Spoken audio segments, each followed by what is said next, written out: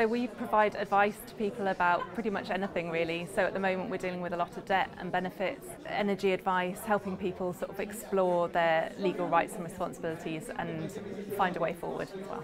So the money that we've got is to help with our benefits support, so it's quite difficult to get funding for benefits advice sometimes. So this grant means that we can continue with our benefits advice when people are coming to us with disability benefits appeals, queries about benefits entitlement.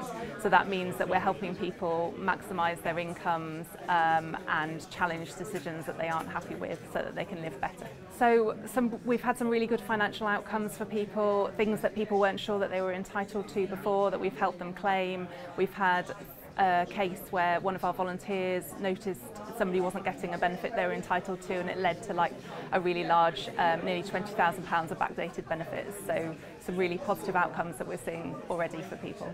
We'd like to say a really big thank you. It's really great having something, and I think especially over slightly longer than a year, so we know that we can plan and we know what we're doing right to the end of this year as well.